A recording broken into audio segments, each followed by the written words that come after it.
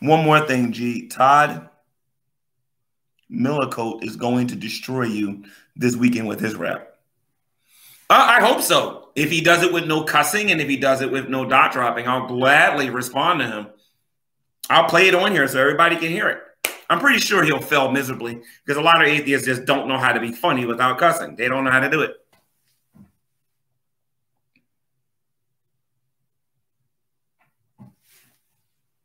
But I'm not worried about this guy talking about, what's his name again? I'm not worried about Malacote. Malacote better worry about a response. That's what Malacote better worry about. You want to rap battle me? You know what you better do. It's just that simple. And you will get a response. And when you get it, don't cry like a baby.